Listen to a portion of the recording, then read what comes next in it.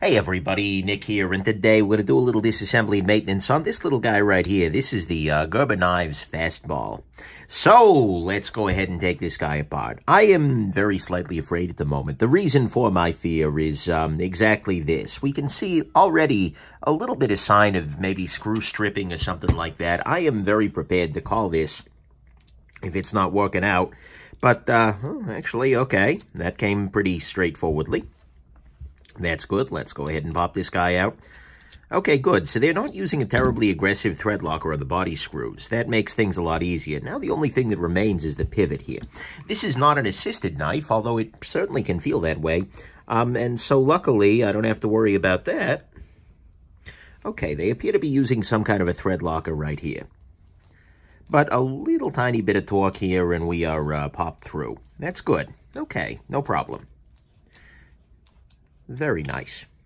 You know, I was very afraid there, but, oh boy, a little hint of the red devil in there. Permanent thread locker, but luckily not so much of it that I was able to pop this guy loose. Now let's go ahead and take this guy the rest of the way apart. Very curious about the inside of this. There we go. Lift that off. Oh, the red devil is freaking everywhere in this. By the red devil, by the way, I mean red thread locker, permanent thread lock. Never something I generally recommend. Never something I generally recommend. Always something I never recommend, perhaps is another way to put it.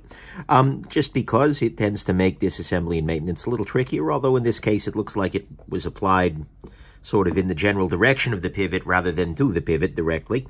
And so there we go.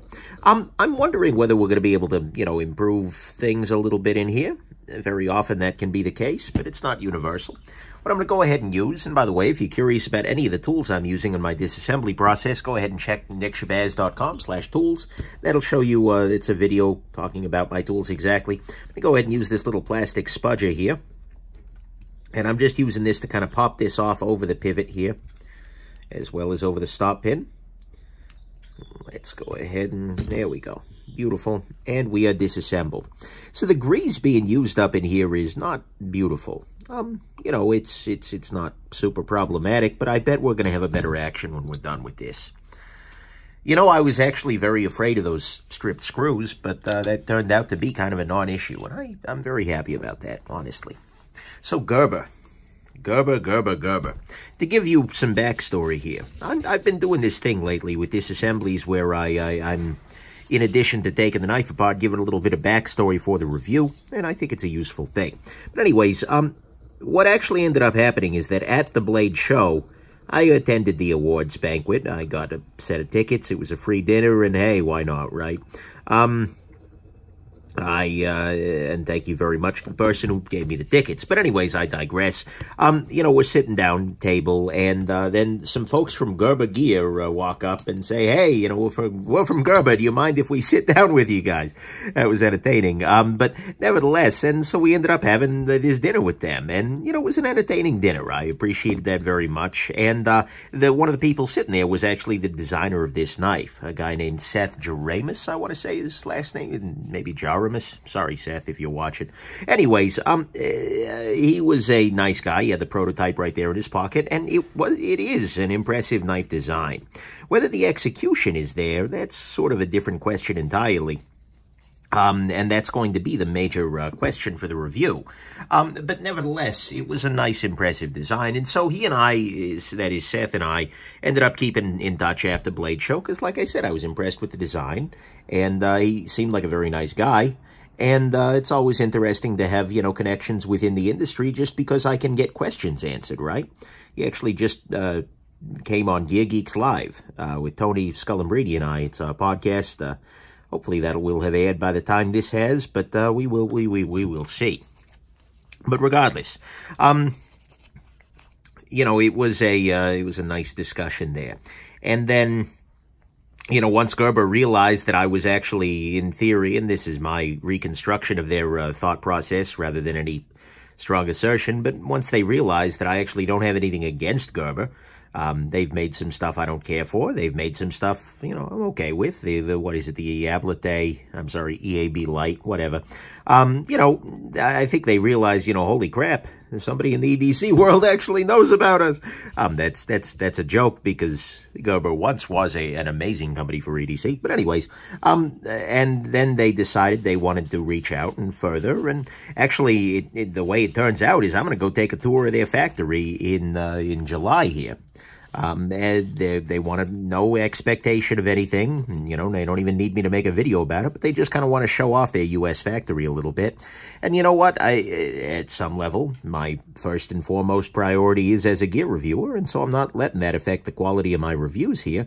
But nevertheless, you know, that's a possibility for me to learn, right? And that's an important thing for me to be doing. If I'm going to be talking about this stuff, I need to be knowing about this stuff.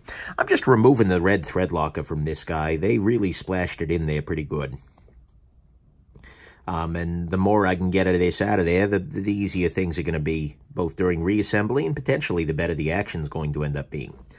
Not that the action is particularly bad. We can see here we've got a steel detent ball here, which goes nicely into a steel detent ball hole on this guy, and the action on this guy is quite good. Borderline, I'll say it, borderline, the detent on this is a little hard. And that's not generally a problem that you have from a company's first unassisted flipper. I mean, at that level, that absolutely deserves respect. It's very seldom that a company gets that right first out of the gate. Heck, some companies are still struggling with that many years in. Spyderco, oh, I'm sorry. I had a little cough right there. Anyways, well, at least from their Taichung plant. Golden's got it. Have they done them? No, I guess not. Anyways, whatever. But that's kind of the relationship there for full disclosure purposes.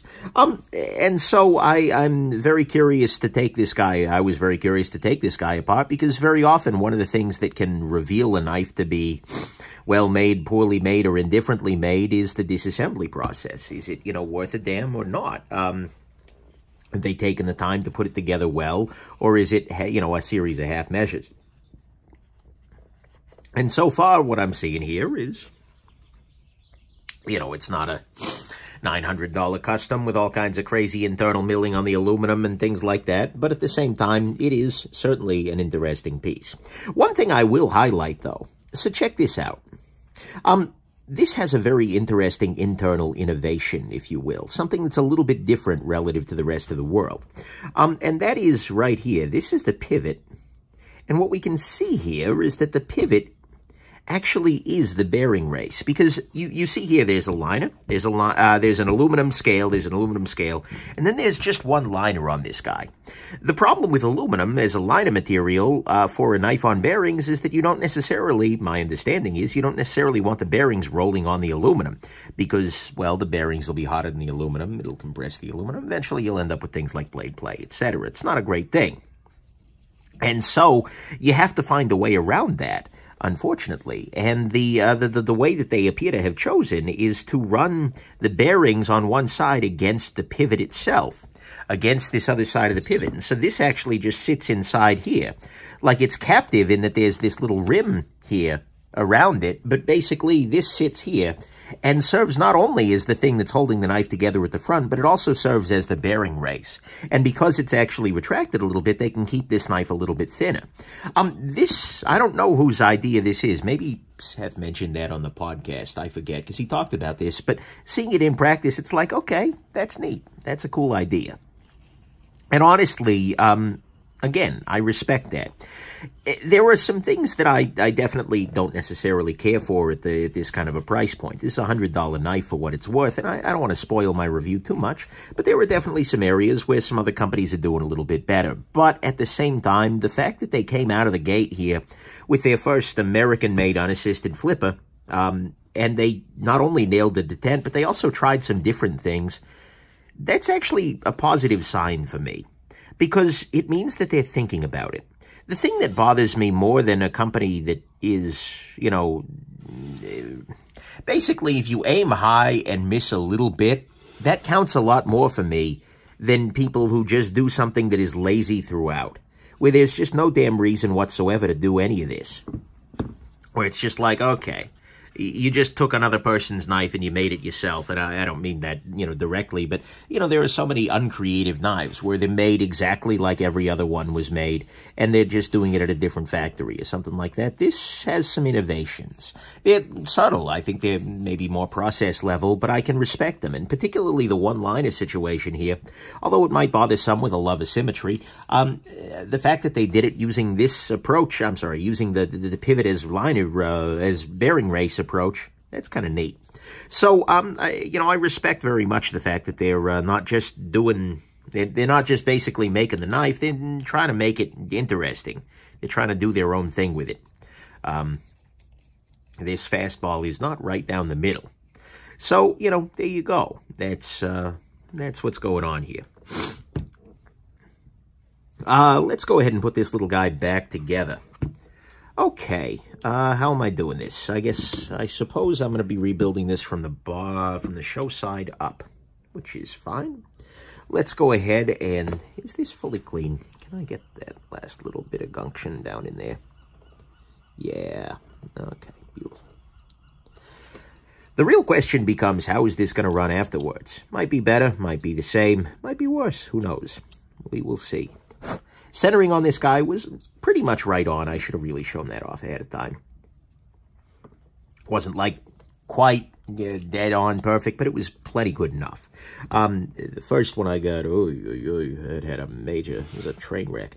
But anyways, I'll talk about that in the full review. Let's go ahead and use, for this guy, I'll use some 10-weight nano oil right here. This is a nice lubrication for bearings. Pretty long lasting, etc. But anyways, you could also use knife pivot lube, Daiwa reel oil, whatever. Probably overdid that, but okay.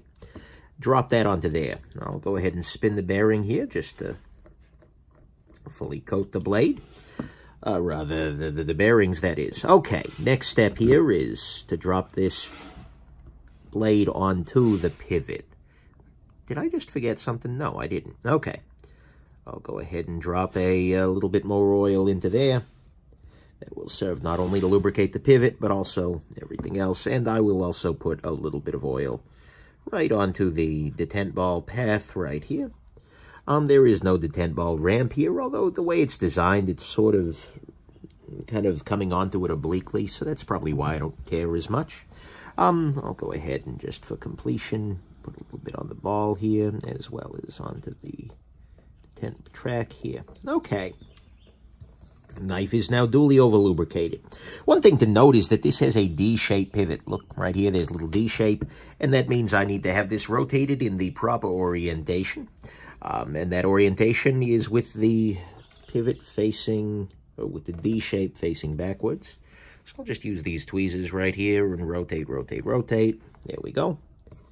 Hopefully, yeah, okay, good. So now I just need to pop everything back into position. First off, there are locator pins that are on the back spacer that need to seat themselves. The stop pin needs to seat itself. Oh, damn. I am rotating my stop pin away from home. Not stop pin, pivot away from home. Okay, so that's there. These popping into position. No, but that's probably because I have the blade deployed. And unfortunately, when you have the blade out, it's very easy for things to be out of alignment because the blade is going to be pushing against things, etc. Why is this not wanting to go home? Oh, because there is no... For some reason, I thought that there were locator pins on both sides of the back spaces. So, of course, it's not going to snap in because there's nothing to snap in. Anyways, don't mind me. Not a brilliant man. Next step, then, is going to be, actually, to go... Oh, damn it. Wait, did I do this backwards? No, I didn't. This is the only way I could have done it. But at a certain point, I'm going to need to flip the knife over.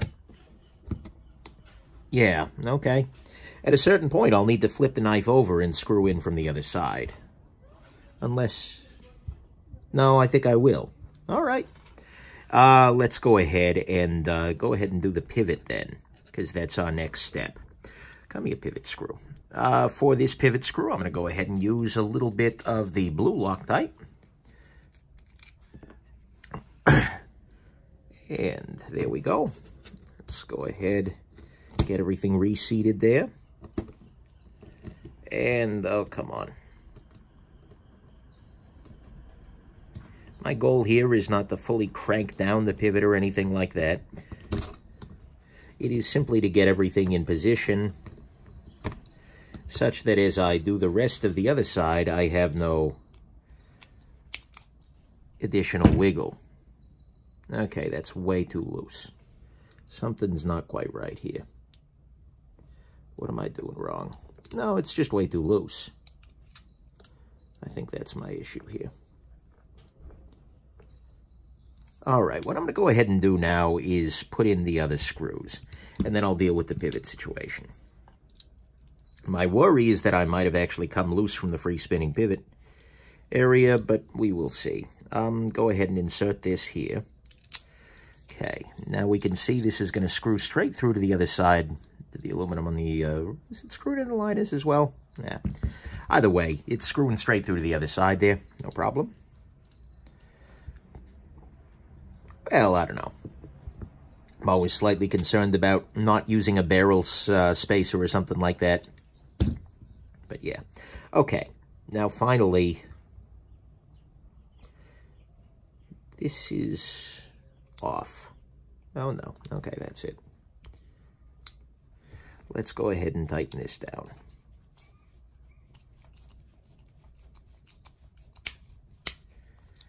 Something's off here. Maybe I'm just needing to tighten more. Whoa.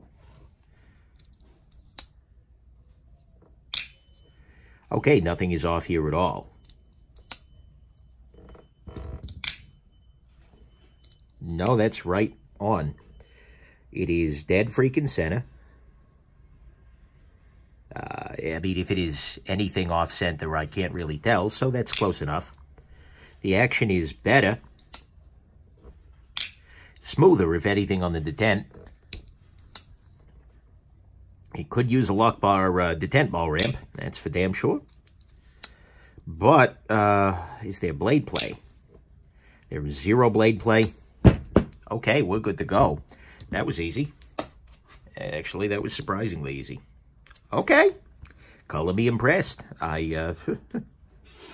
I was very afraid, honestly, that, you know, afraid in the sense of just like, I was afraid that we were going to have a major issue in the disassembly process, but no, that actually turned out to be relatively straightforward, and it turned out to be reasonably well done. I'm very happy about that. Good job, guys. But anyways, there we go. Let's go ahead and carry this guy and get ready for the full review, which you will be seeing in a couple of hours. So, enjoy. Have a good one. Bye now.